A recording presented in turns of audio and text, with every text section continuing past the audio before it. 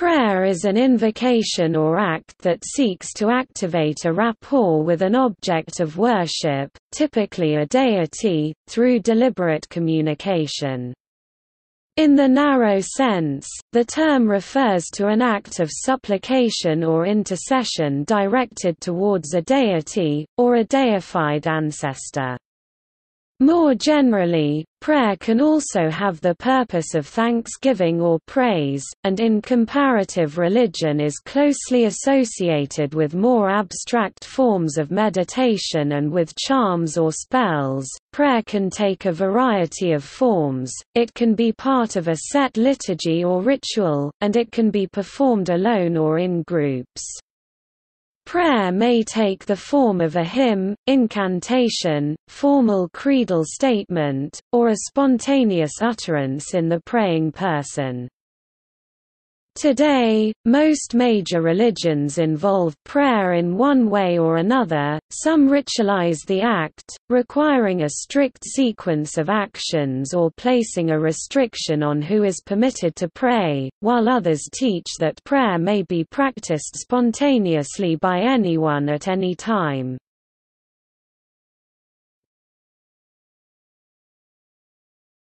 Topic: Etymology.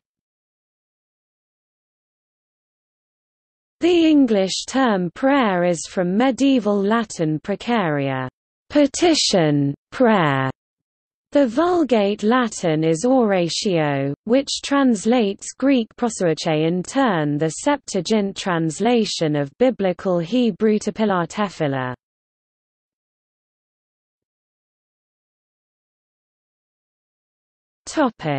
Act of prayer. Various spiritual traditions offer a wide variety of devotional acts. There are morning and evening prayers, graces said over meals, and reverent physical gestures. Some Christians bow their heads and fold their hands. Some Native Americans regard dancing as a form of prayer.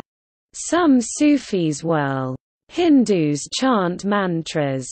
Jewish prayer may involve swaying back and forth and bowing. Muslims practice salat, kneeling and prostration, in their prayers. Quakers keep silent. Some pray according to standardized rituals and liturgies, while others prefer extemporaneous prayers. Still others combine the two. Friedrich Heiler is often cited in Christian circles for his systematic typology of prayer, which lists 6 types of prayer: primitive, ritual, Greek cultural, philosophical, mystical, and prophetic.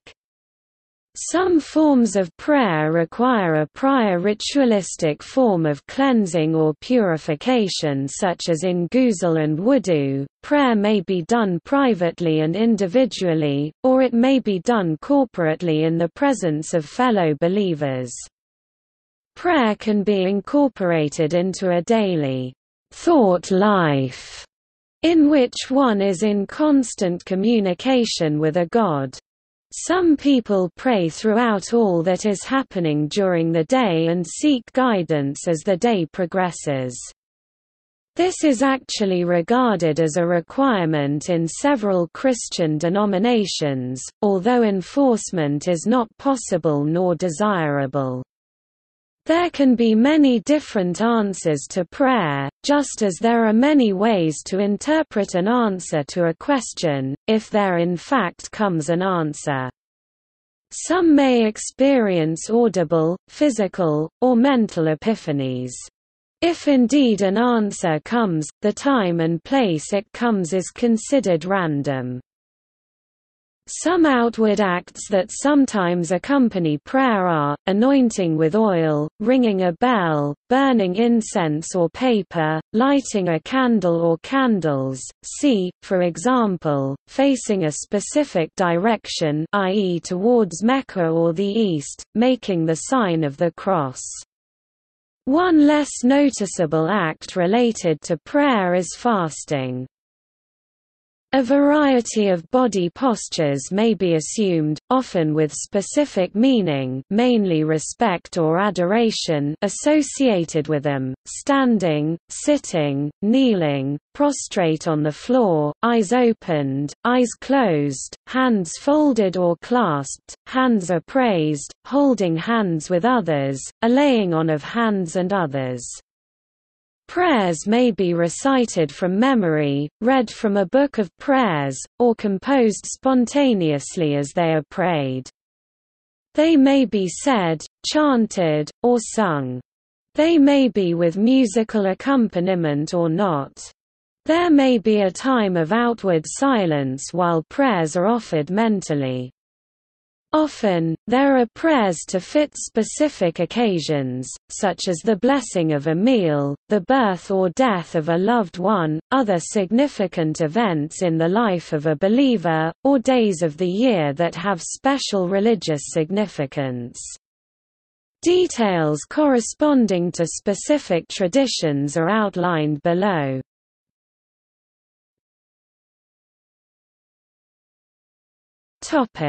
Origins and early history.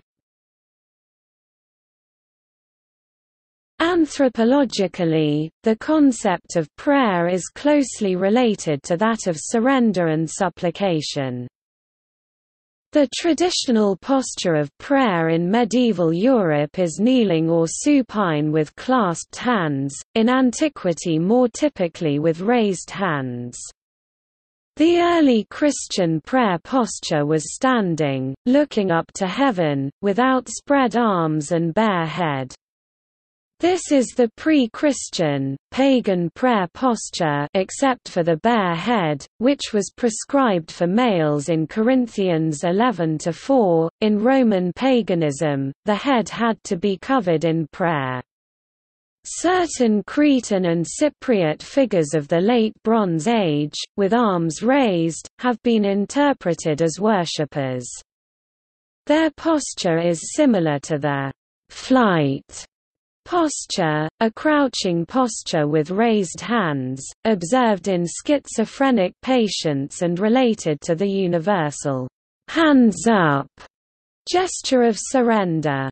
The kneeling posture with clasped hands appears to have been introduced only with the beginning High Medieval period, presumably adopted from a gesture of feudal homage. Although prayer in its literal sense is not used in animism, communication with the spirit world is vital to the animist way of life. This is usually accomplished through a shaman who, through a trance, gains access to the spirit world and then shows the spirit's thoughts to the people. Other ways to receive messages from the spirits include using astrology or contemplating fortune tellers and healers. Some of the oldest extant literature, such as the Sumerian temple hymns of Enheduanna, c. 23th century BC, a liturgy addressed to deities and thus technically prayer. The Egyptian pyramid texts of about the same period similarly contain spells or incantations addressed to the gods. In the loosest sense, in the form of magical thinking combined with animism, prayer has been argued as representing a human cultural universal, which would have been present since the emergence of behavioral modernity, by anthropologists such as Sir Edward Burnett Tylor and Sir James George Fraser. Reliable records are available for the polytheistic religions of the Iron Age, most notably ancient Greek religion, which strongly influenced Roman religion. These religious traditions were direct developments of the earlier Bronze Age religions. Ceremonial prayer was highly formulaic and ritualized. In ancient polytheism, ancestor worship is indistinguishable from theistic worship. See also euhemerism. Vestiges of ancestor worship persist, to a greater or lesser extent, in modern religious traditions throughout the world, most notably in Japanese Shinto and in Chinese folk religion. The practices involved in Shinto prayer are heavily influenced by Buddhism. Japanese Buddhism has also been strongly influenced by Shinto in turn. Shinto prayers quite frequently consist of wishes or favors asked of the kami, rather than lengthy praises or devotions. The practice of votive offering is also universal, and is attested at least since the Bronze Age. In Shinto, this takes the form of a small wooden tablet, called an ima. Prayers in Etruscan were used in the Roman world by augurs and other oracles long after Etruscan became a dead language. The Carmen Arvale and the Carmen Saliare are two specimens of partially preserved prayers that seem to have been unintelligible to their scribes, and whose language is full of archaisms and difficult passages. Roman prayers and sacrifices were often envisioned as legal bargains between deity and worshipper. The Roman principle was expressed as do ut des, I give, so that you may give. Cato the Elder's treatise on agriculture contains many examples of preserved traditional prayers. In one, a farmer addresses the unknown deity of a possibly sacred grove, and sacrifices a pig in order to placate the god or goddess of the place and beseech his or her permission to cut down some trees from the grove. Celtic, Germanic and Slavic religions are recorded much later, and much more fragmentarily, than the religions of classical antiquity. They nevertheless show substantial parallels to the better attested religions of the Iron Age. In the case of Germanic religion, the practice of prayer is reliably attested, but no actual liturgy is recorded from the early Roman era period. An Old Norse prayer is on record in the form of a dramatization in skaldic poetry.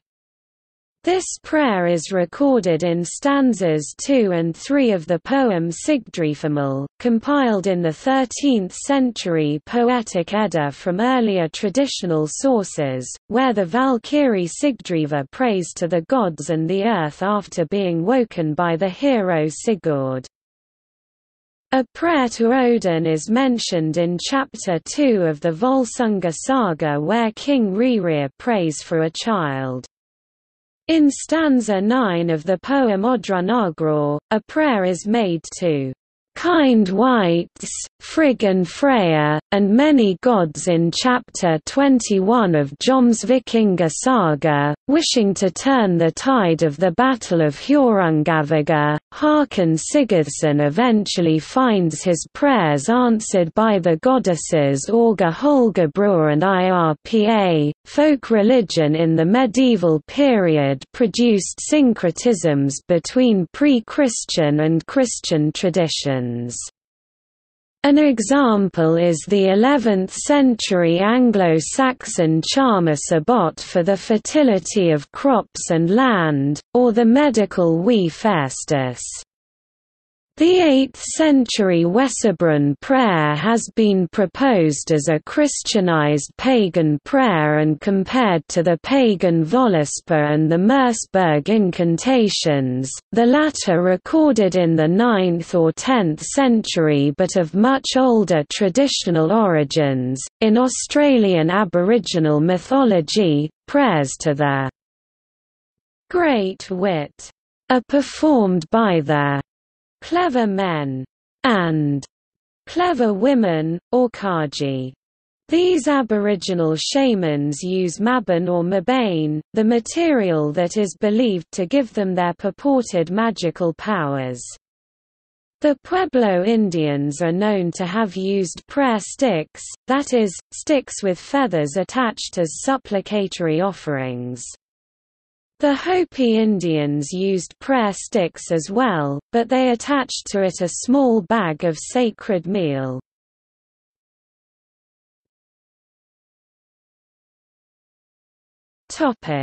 Approaches to prayer.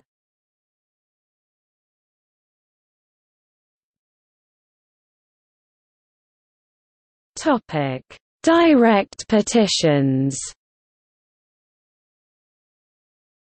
The most common form of prayer is to directly appeal to a deity to grant one's requests. Some have termed this as the social approach to prayer. Atheist arguments against prayer are mostly directed against petitionary prayer in particular. Daniel Dennett argued that petitionary prayer might have the undesirable psychological effect of relieving a person of the need to take active measures. This potential drawback manifests in extreme forms in such cases as Christian Scientists who rely on prayers instead of seeking medical treatment for family members for easily curable conditions which later result in death. Christopher Hitchens 2012 argued that praying to a God which is omnipotent and all-knowing would be presumptuous. For example, he interprets Ambrose Bierce's definition of prayer by stating that the man who prays is the one who thinks that God has arranged matters all wrong, but who also thinks that he can instruct God how to put them right.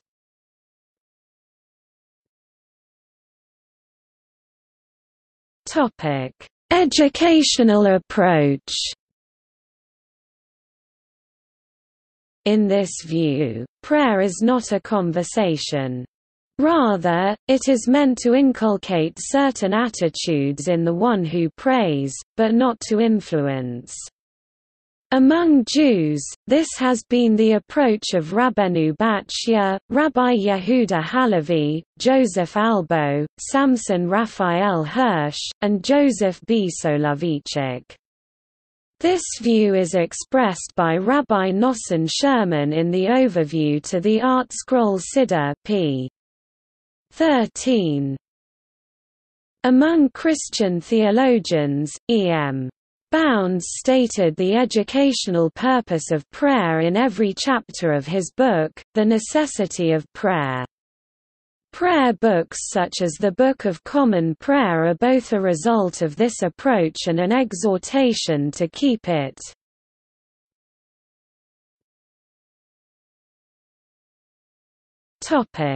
Rationalist approach.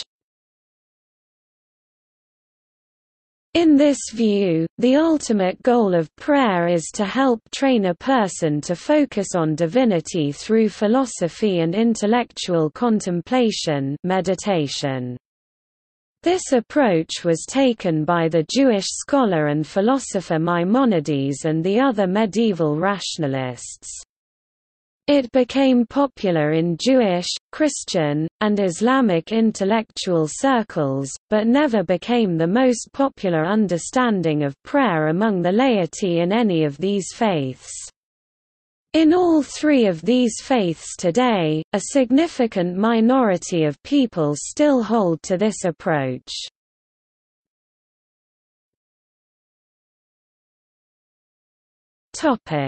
Experiential approach. In this approach, the purpose of prayer is to enable the person praying to gain a direct experience of the recipient of the prayer, or as close to direct as a specific theology permits. This approach is very significant in Christianity and widespread in Judaism, although less popular theologically. In Eastern Orthodoxy, this approach is known as hesychasm. It is also widespread in Sufi Islam, and in some forms of mysticism. It has some similarities with the rationalist approach, since it can also involve contemplation, although the contemplation is not generally viewed as being as rational or intellectual.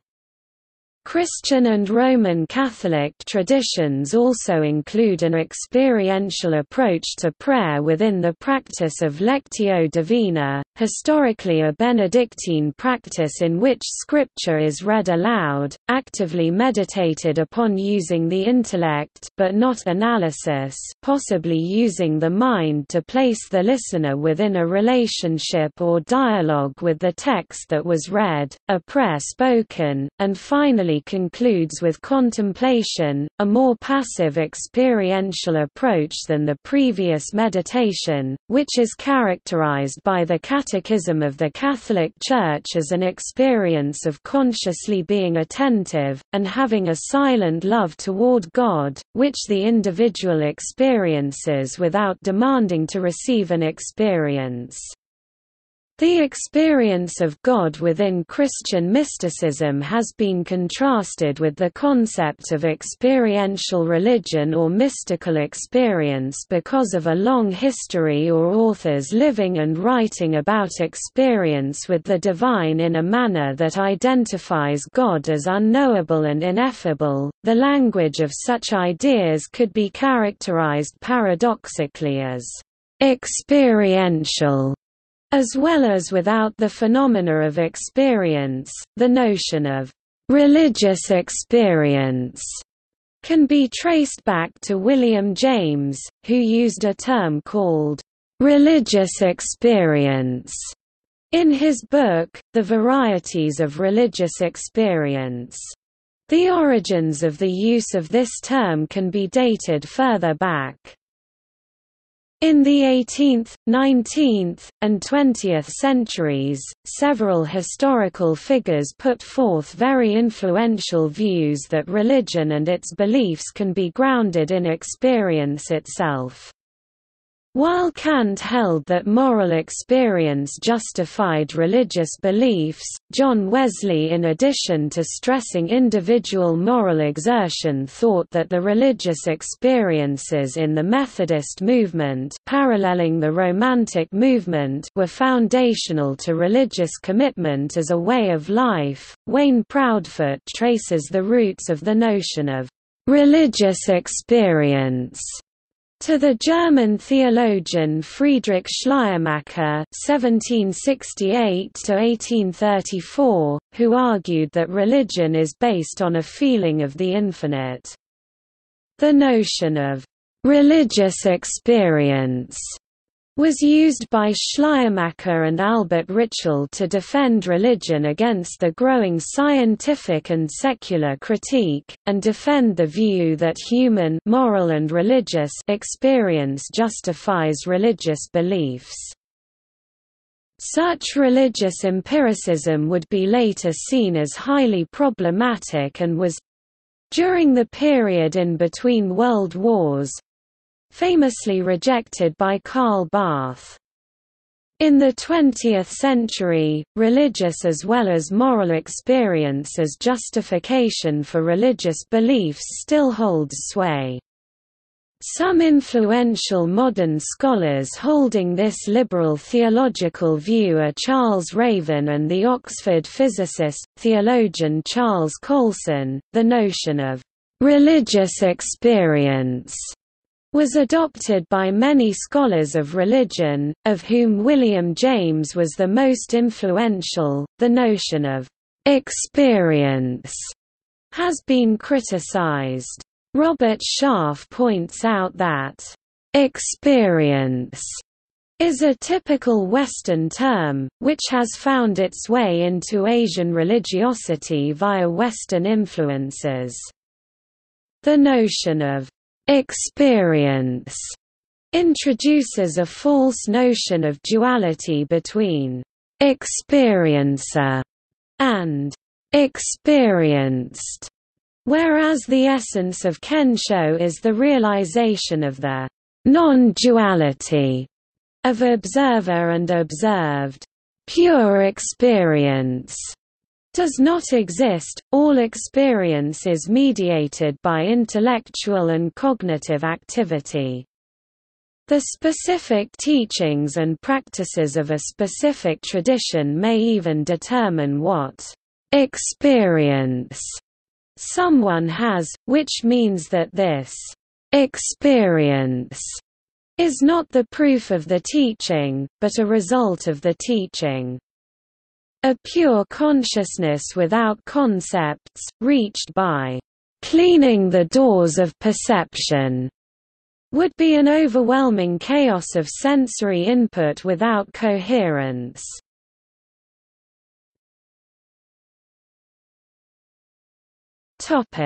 Abrahamic religions.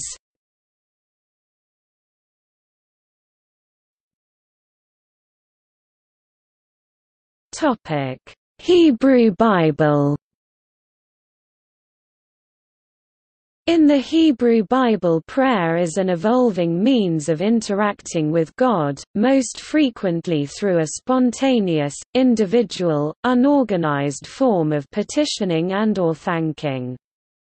Standardized prayer such as is done today is non-existent, although beginning in Deuteronomy, the Bible lays the groundwork for organized prayer, including basic liturgical guidelines, and by the Bible's later books, prayer has evolved to a more standardized form, although still radically different from the form practiced by modern Jews.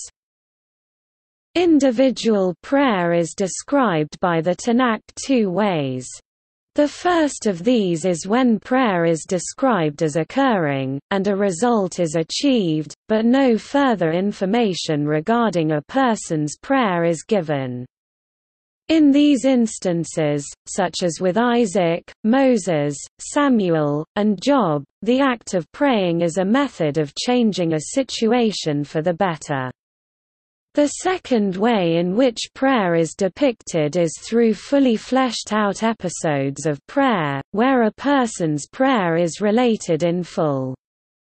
Many famous biblical personalities have such a prayer, including every major character from Hannah to Hezekiah.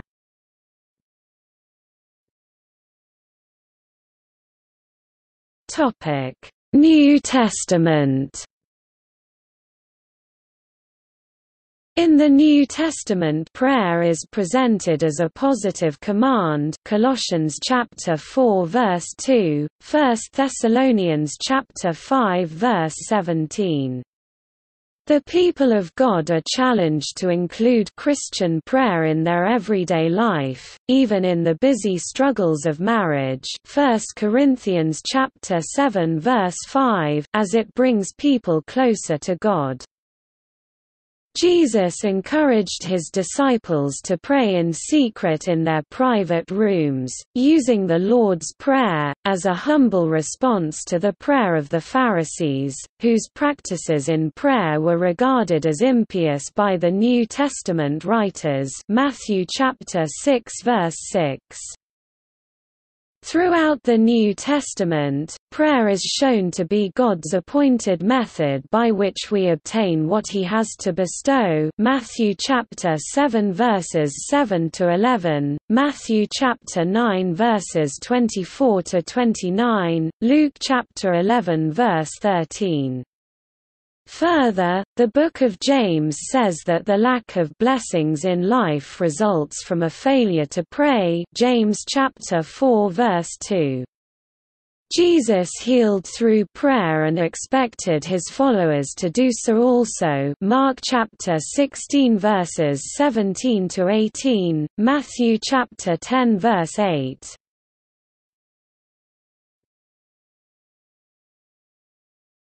Topic: Judaism. Observant Jews pray 3 times a day, Shacharit, Mincha, and Ma'ariv, with lengthier prayers on special days, such as the Shabbat and Jewish holidays including Musaf and the reading of the Torah. The Siddur is the prayer book used by Jews all over the world, containing a set order of daily prayers. Jewish prayer is usually described as having 2 aspects, kavana, intention, and kiva, the ritualistic, structured elements. The most important Jewish prayers are the Shema Yisrael, Hear O Israel, and the Amida, the standing prayer. Communal prayer is preferred over solitary prayer, and a quorum of 10 adult males, a minyan, is considered by Orthodox Judaism a prerequisite for several communal prayers. There are also many other ritualistic prayers a Jew performs during their day, such as washing before eating bread, washing after one wakes up in the morning, and doing grace after meals.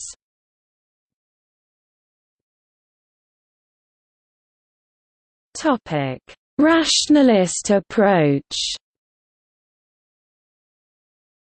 In this view, the ultimate goal of prayer is to help train a person to focus on divinity through philosophy and intellectual contemplation. This approach was taken by Maimonides and the other medieval rationalists. One example of this approach to prayer is noted by Rabbi Stephen Weil, who was appointed the Orthodox Union's executive vice president in 2009. He notes that the word prayer is a derivative of the Latin precare, which means to beg. The Hebrew equivalent tefillah, however, along with its root pelel, or its reflexive litpalel, means the act of self-analysis or self-evaluation. This approach is sometimes described as the person praying having a dialogue or conversation with God.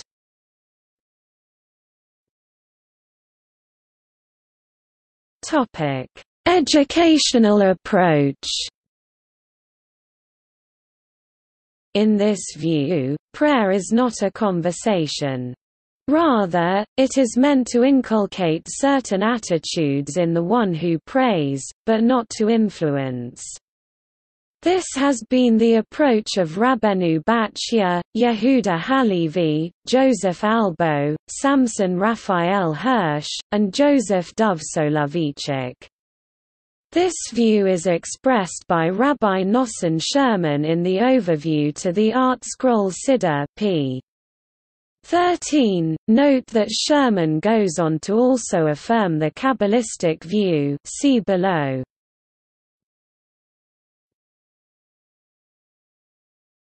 Topic: Kabbalistic approach.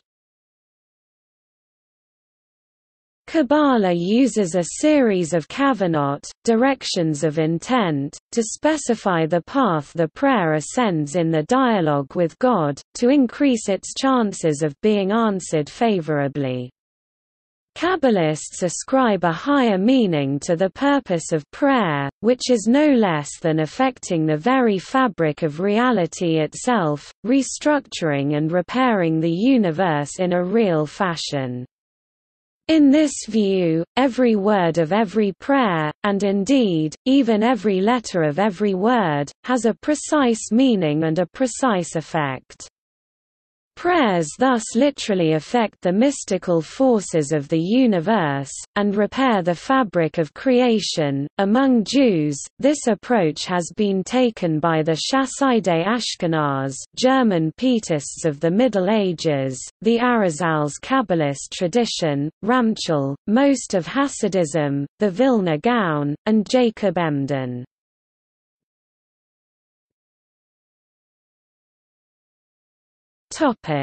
Christianity.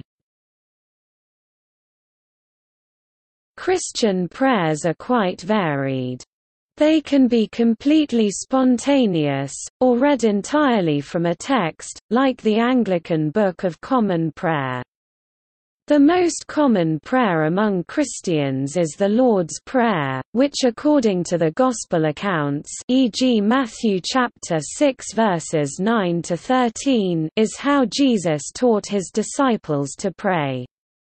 The Lord's Prayer is a model for prayers of adoration, confession and petition in Christianity. In medieval England, prayers, particularly the Paternoster, were frequently used as a measure of time in medical and culinary recipe books. Christians generally pray to God or to the Father. Some Christians, e.g., Catholics, Orthodox, will also ask the righteous in heaven and in Christ, such as Virgin Mary or other saints, to intercede by praying on their behalf. Intercession of saints.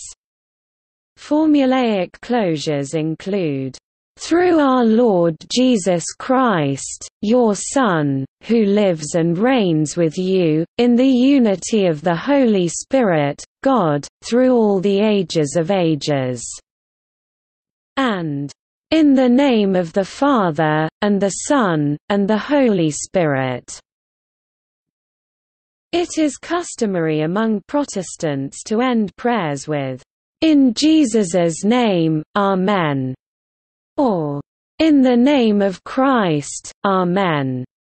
However, the most commonly used closure in Christianity is simply, "Amen," from a Hebrew adverb used as a statement of affirmation or agreement, usually translated as "so be it."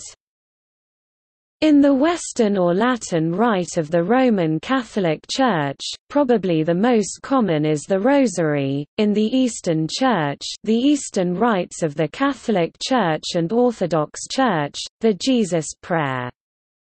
The Jesus Prayer is also often repeated as part of the meditative hesychasm practice in Eastern Christianity. Roman Catholic tradition includes specific prayers and devotions as acts of reparation which do not involve a petition for a living or deceased beneficiary, but aim to repair the sins of others, e.g., for the repair of the sin of blasphemy performed by others. Other forms of prayer among Catholics would be meditative prayer, contemplative prayer and infused prayer, discussed at length by Catholic saints Saint John of the Cross and Saint Teresa of Jesus.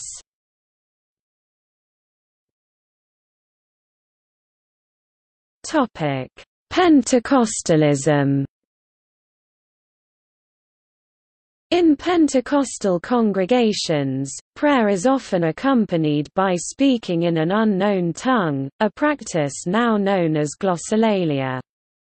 Practitioners of Pentecostal glossolalia may claim that the languages they speak in prayer are real foreign languages, and that the ability to speak those languages spontaneously is a gift of the Holy Spirit. Some people outside of the movement, however, have offered dissenting views. George Barton Cutton suggested that glossolalia was a sign of mental illness. Felicitas Goodman suggested that tongue speakers were under a form of hypnosis. Others suggest that it is a learned behavior. Some of these views have allegedly been refuted.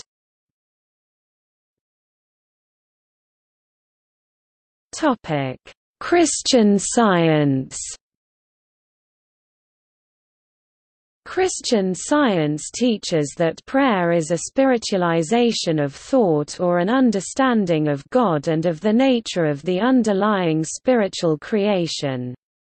Adherents believe that this can result in healing, by bringing spiritual reality into clearer focus in the human scene. The world as it appears to the senses is regarded as a distorted version of the world of spiritual ideas. Prayer can heal the distortion. Christian scientists believe that prayer does not change the spiritual creation but gives a clearer view of it, and the result appears in the human scene as healing. The human picture adjusts to coincide more nearly with the divine reality. Christian scientists do not practice intercessory prayer as it is commonly understood, and they generally avoid combining prayer with medical treatment in the belief that the two practices tend to work against each other. Prayer works through love, the recognition of God's creation as spiritual, intact, and inherently lovable.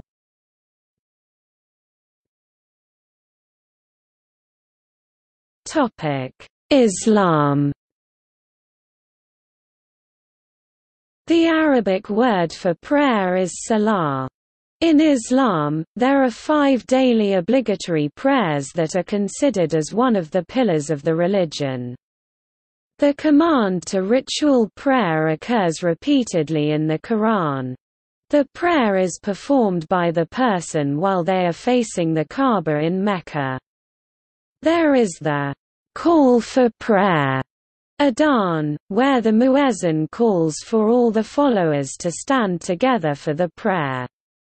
The prayer consists of actions such as glorifying and praising God, such as mentioning Allahu Akbar, God is great, while standing, recitation of chapters of the Quran, such as the opening chapter of the book, Al-Fatiha, bowing down then praising God, prostrating sujud, then again praising God, and it ends with the words, "Peace be with you and God's mercy." During the prayer, a Muslim cannot talk or do anything else besides pray. Once the prayer is complete, one can offer personal prayers or supplications to God for their needs that are known as dua. There are many standard invocations in Arabic to be recited at various times, e.g. after the prayer, and for various occasions, e.g. for one's parents, with manners and etiquette such as before eating. Muslims may also say dua in their own words and languages for any issue they wish to communicate with God in the hope that God will answer their prayers. Certain Shia sects pray the 5 daily prayers divided into 3 separate parts of the day, providing several hadith as supporting evidence, although according to Shia Islam, it is also permissible to pray at 5 times.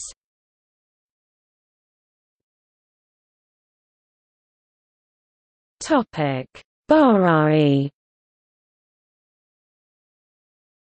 Baha'u'llah, the Bab, and Abdul Baha wrote many prayers for general use, and some for specific occasions, including for unity, detachment, spiritual upliftment, and healing among others. Baha'is are also required to recite each day one of 3 obligatory prayers composed by Baha'u'llah. The believers have been enjoined to face in the direction of the Qibla when reciting their obligatory prayer. The longest obligatory prayer may be recited at any time during the day, another, of medium length, is recited once in the morning, once at midday, and once in the evening, and the shortest can be recited any time between noon and sunset.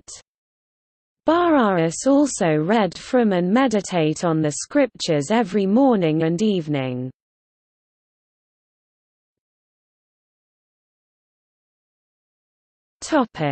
Eastern religions.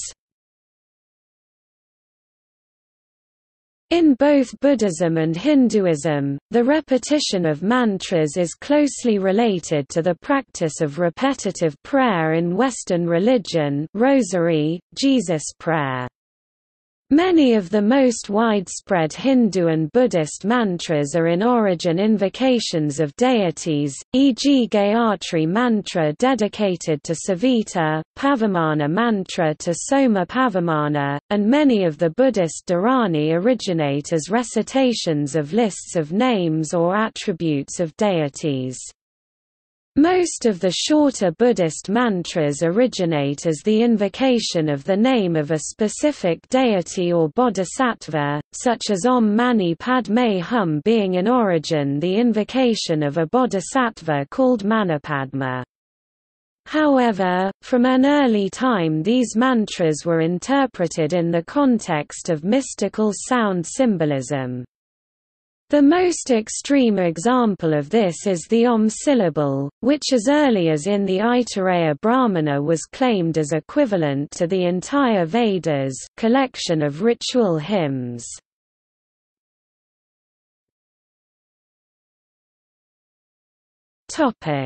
Buddhism. In the earliest Buddhist tradition, the Theravada, and in the later Mahayana tradition of Zen, or Chan, prayer plays only an ancillary role. It is largely a ritual expression of wishes for success in the practice and in helping all beings. The skillful means (Sanskrit, upaya) of the transfer of merit (Sanskrit, parinamana) is an evocation and prayer. Moreover, indeterminate Buddhas are available for intercession as they reside in awoken fields (Sanskrit, Buddha Kshetra). The nirmanakaya of an awoken field is what is generally known and understood as a mandala. The opening and closing of the ring (Sanskrit, mandala) is an active prayer. An active prayer is a mindful activity, an activity in which mindfulness is not just cultivated but is. A common prayer is, "May the merit of my practice, adorn Buddha's pure lands, requite the fourfold kindness from above, and relieve the suffering of the three life journeys below." Universally wishing sentient beings, friends, foes, and karmic creditors, all to activate the body-mind, and all to be reborn in the pure land of ultimate bliss. Yuan Yisi Gongde Zhuang Yan Fujing Tu Shang Baosi Zhungen Chia Ji San Tu Ku Pu Yuan Zhuzheng Sheng Yuan Qin Zhuzhai Zhu Shifa Puti Sin Tong Sheng Ji Laguo. The generation stage Sanskrit, Utpatti Krama of Vajrayana involves prayer elements. The Tibetan Buddhism tradition emphasizes an instructive and devotional relationship to a guru. This may involve devotional practices known as guru yoga which are congruent with prayer. It also appears that Tibetan Buddhism posits the existence of various deities, but the peak view of the tradition is that the deities or yidam are no more existent or real than the continuity Sanskrit, santana, refer mindstream of the practitioner, environment and activity. But how practitioners engage yidam or tutelary deities will depend upon the level or more appropriately jhana at which they are practicing. At one level, one may pray to a deity for protection or assistance, taking a more subordinate role. At another level, one may invoke the deity, on a more equal footing. And at a higher level one may deliberately cultivate the idea that one has become the deity, whilst remaining aware that its ultimate nature is sunyata. The views of the more esoteric jhana are impenetrable for those without direct experience and empowerment. Pure Land Buddhism emphasizes the recitation by devotees of prayer like mantras, a practice often called nembutsu. On one level it is said that reciting these mantras can ensure rebirth into a Sambhogakaya land Sanskrit, Buddha Kshetra after bodily dissolution, a sheer ball spontaneously co-emergent to a Buddha's enlightened intention. According to Shenran, the founder of the Pure Land Buddhism tradition that is most prevalent in the U.S., "For the long haul nothing is as efficacious as the nembutsu." On another, the practice is a form of meditation aimed at achieving realization, but beyond all these practices the Buddha emphasized the primacy of individual practice and experience. He said that supplication to gods or deities was not necessary. Nevertheless, today many lay people in East Asian countries pray to the Buddha in ways that resemble Western prayer, asking for intervention and offering devotion.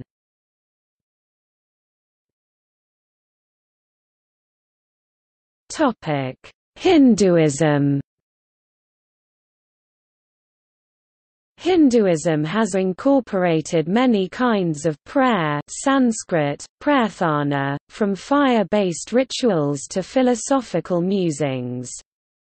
While chanting involves by dictum recitation of timeless verses or verses with timings and notations, dhyanam involves deep meditation, however short or long, on the preferred deity, God.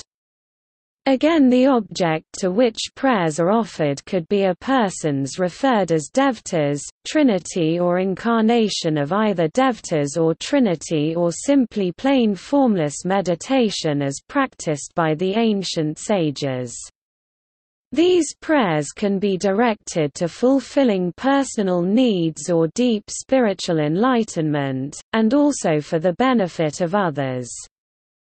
Ritual invocation was part and parcel of the Vedic religion and as such permeated their sacred texts.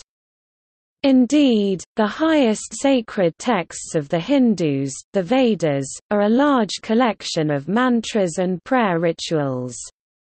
Classical Hinduism came to focus on extolling a single supreme force, Brahman, that is made manifest in several lower forms as the familiar gods of the Hindu pantheon. Hindus in India have numerous devotional movements. Hindus may pray to the highest absolute god Brahman, or more commonly to its three manifestations, a creator god called Brahma, a preserver god called Vishnu and a destroyer god, so that the creation cycle can start afresh, Shiva, and at the next level to Vishnu's avatars, earthly appearances, Rama and Krishna, or to many other male or female deities. Typically, Hindus pray with their hands, the palms, joined together in pranam. The hand gesture is similar to the popular Indian greeting Namaste.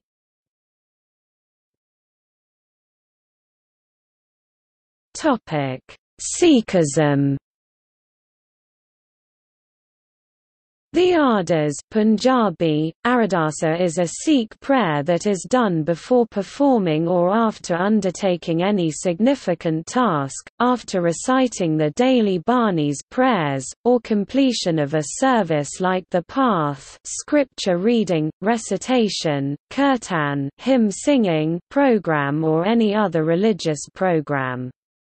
In Sikhism, these prayers are also said before and after eating.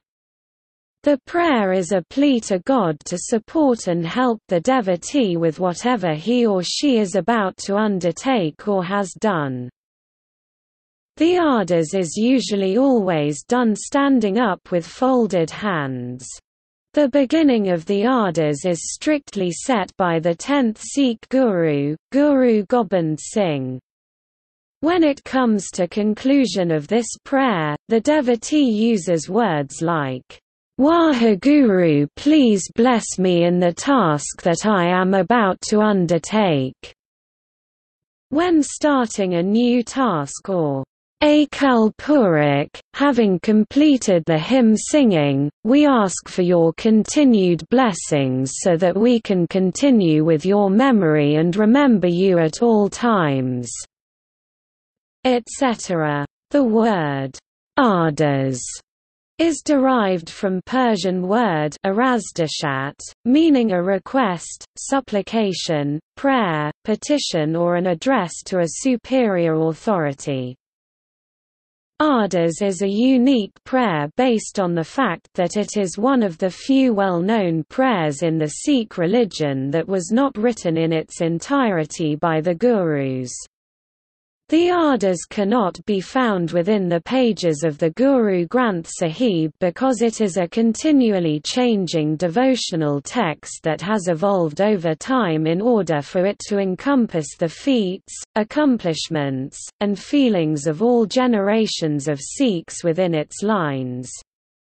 Taking the various derivation of the word Ardas into account, the basic purpose of this prayer is an appeal to Waheguru for his protection and care, as well as being a plea for the welfare and prosperity of all mankind, and a means for the Sikhs to thank Waheguru for all that he has done.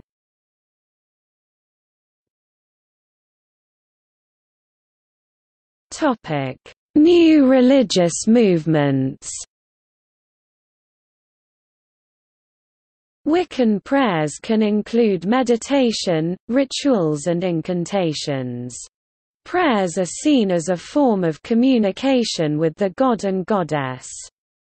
This may include prayers for Esbat and Sabbat celebrations, for dinner, for pre-dawn times or for your own or others' safety, for healing or for the dead. In Raalism, rites and practices vary from initiation ceremonies to sensual meditation. An initiation ceremony usually involves a Raelian putting water on the forehead of a new member. Such ceremonies are performed on certain special days on the Raelian calendar. Sensual meditation techniques include breathing exercises and various forms of erotic meditation. In Eckankar, one of the basic forms of prayer includes singing the word Hu, which is pronounced as Hu, a holy name of God. This can be done with eyes closed or open, aloud or silently. Practitioners may experience the divine Ek or Holy Spirit. Practitioners of theurgy and Western esotericism may practice a form of ritual which utilizes both pre-sanctioned prayers and names of God, and prayers from the heart. That, when combined, allows the participant to ascend spiritually, and in some instances, induce a trance in which God or other spiritual beings may be realized. Very similar to Hermetic Kabbalah, and Orthodox Kabbalah, it is believed that prayer can influence both the physical and non-physical worlds. The use of ritualistic signs and names are believed to be archetypes in which the subconscious may take form as the inner God, or another spiritual being, and the prayer from the heart to be that spiritual force speaking through the participant. In Thelema, which includes both theist as well as atheist practitioners, adherents share a number of practices that are forms of individual prayer, including basic yoga, asana and pranayama, various forms of ritual magic, rituals of one's own devising, often based upon a syncretism of religions, or Western esotericism, such as the lesser banishing ritual of the pentagram and star ruby, and performance of Liber Resh Vel Helios aka Liber 200, which consists of 4 daily adorations to the sun, often consisting of 4 hand-body positions and recitation of a memorized song, normally spoken, addressing different godforms identified with the sun. While there is no dogma within Thelema that expresses the purpose behind any individual aspirant who chooses to perform Resh, it may be noted that the practice of Resh is not a simple petition toward the sun, nor a form of worshipping the celestial body that we call the sun, but instead uses the positioning of that source of light, which enables life on our planet, as well as uses mythological images of that solar force, so that the individual can perform the prayer, possibly furthering a self-identification with the sun, so that repeated application of the Liber Resh adorations expands the consciousness of the individual by compelling him to take a different perspective, by inducing him to look at things from the point of view of the sun.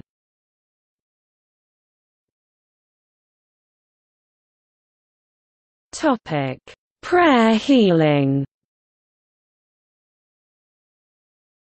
Prayer is often used as a means of faith healing in an attempt to use religious or spiritual means to prevent illness, cure disease, or improve health. Scientific studies regarding the use of prayer have mostly concentrated on its effect on the healing of sick or injured people. Meta-studies have been performed showing evidence only for no effect or a potentially small effect. For instance, a 2006 meta-analysis on 14 studies concluded that there is no discernible effect, while a 2007 systemic review of studies on intercessory prayer reported inconclusive results, noting that 7 of 17 studies had small, but significant, effect sizes. But the review noted that the most methodologically rigorous studies failed to produce significant findings. Some studies have indicated increased medical complications in groups receiving prayer over those without. The efficacy of petition in prayer for physical healing to a deity has been evaluated in numerous other studies, with contradictory results. There has been some criticism of the way the studies were conducted, some attempt to heal by prayer, mental practices, spiritual insights, or other techniques, claiming they can summon divine or supernatural intervention on behalf of the ill. Others advocate that ill people may achieve healing through prayer performed by themselves.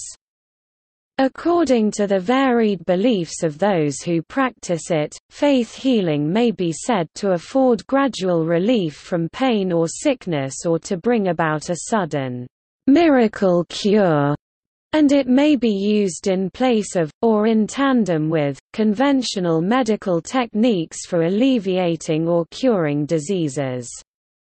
Faith healing has been criticized on the grounds that those who use it may delay seeking potentially curative conventional medical care. This is particularly problematic when parents use faith healing techniques on children.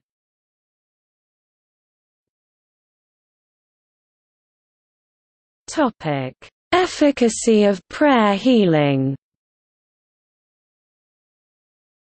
In 1872, Francis Galton conducted a famous statistical experiment to determine whether prayer had a physical effect on the external environment.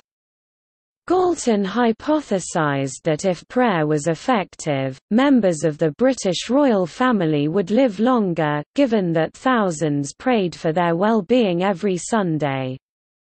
He therefore compared longevity in the British royal family with that of the general population, and found no difference. While the experiment was probably intended to satirize, and suffered from a number of confounders, it set the precedent for a number of different studies, the results of which are contradictory. Two studies claimed that patients who are being prayed for recover more quickly or more frequently, although critics have claimed that the methodology of such studies are flawed, and the perceived effect disappears when controls are tightened. One such study, with a double-blind design and about 500 subjects per group, was published in 1988. It suggested that intercessory prayer by born-again Christians had a statistically significant positive effect on a coronary care unit population. Critics contend that there were severe methodological problems with this study. Another such study was reported by Harris et al. Critics also claim that the 1988 study was not fully double-blinded, and that in the Harris study, patients actually had a longer hospital stay in the prayer group, if one discounts the patients in both groups who left before prayers began, although the Harris study did demonstrate the prayed-for patients on average received lower course scores, indicating better recovery. One of the largest randomized, blind clinical trials was a remote retroactive intercessory prayer study conducted in Israel by Leibovici. This study used 3,393 patient records from 1990 to 96, and blindly assigned some of these to an intercessory prayer group. The prayer group had shorter hospital stays and duration of fever. Several studies of prayer effectiveness have yielded null results. A 2001 double-blind study of the Mayo Clinic found no significant difference in the recovery rates between people who were, unbeknownst to them, assigned to a group that prayed for them and those who were not. Similarly, the Mantra study conducted by Duke University found no differences in outcome of cardiac procedures as a result of prayer. In another similar study published in the American Heart Journal in 2006, Christian intercessory prayer when reading a scripted prayer was found to have no effect on the recovery of heart surgery patients. However, the study found patients who had knowledge of receiving prayer had slightly higher instances of complications than those who did not know if they were being prayed for or those who did not receive prayer.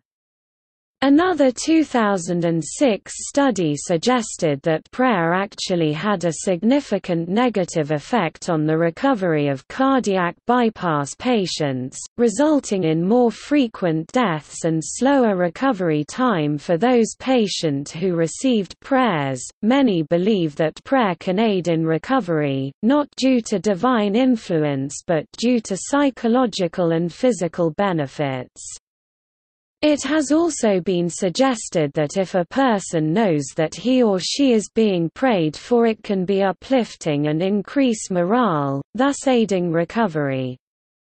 See subject expectancy effect. Many studies have suggested that prayer can reduce physical stress, regardless of the god or gods a person prays to, and this may be true for many worldly reasons.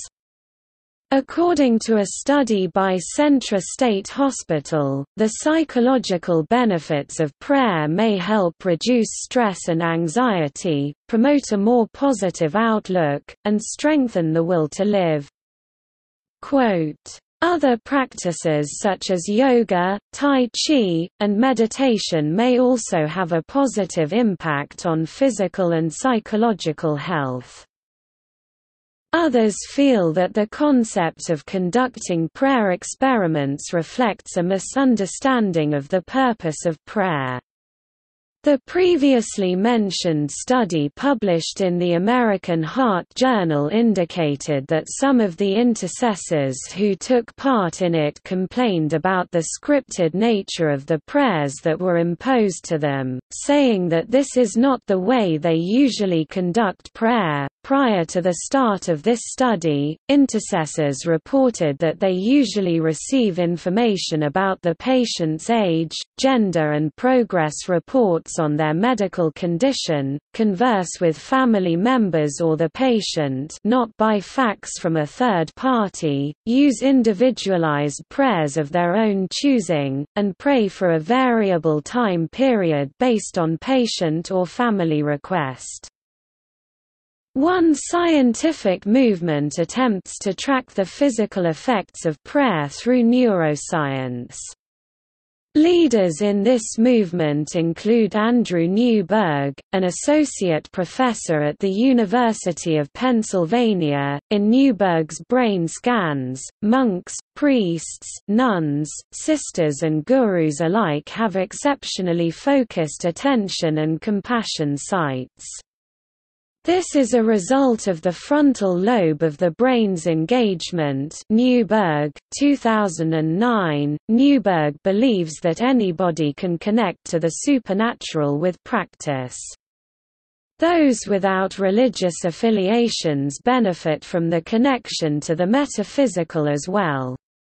Newberg also states that further evidence towards humans' need for metaphysical relationships is that as science had increased, spirituality has not decreased.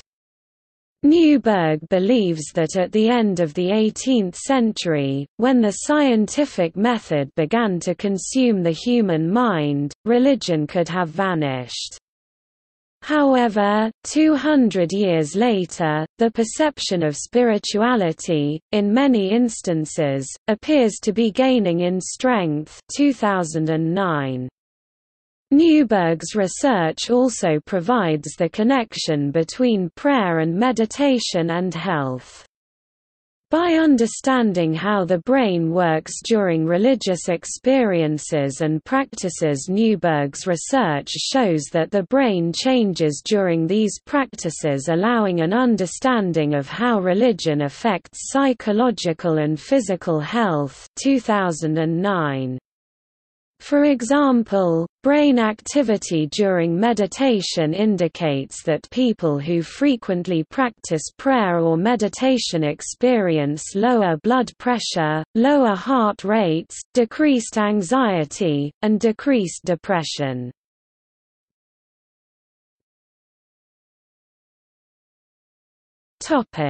Prevalence of prayer for health. Some modalities of alternative medicine employ prayer. A survey released in May 2004 by the National Center for Complementary and Alternative Medicine, part of the National Institutes of Health in the United States, found that in 2002, 43% of Americans pray for their own health, 24% pray for others' health, and 10% participate in a prayer group for their own health.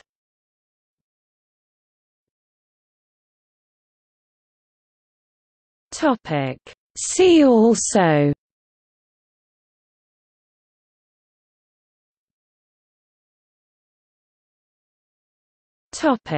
Notes.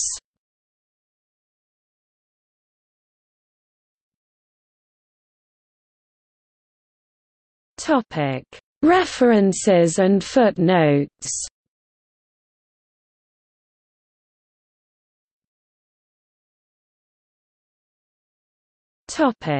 External links. Media related to prayer at Wikimedia Commons.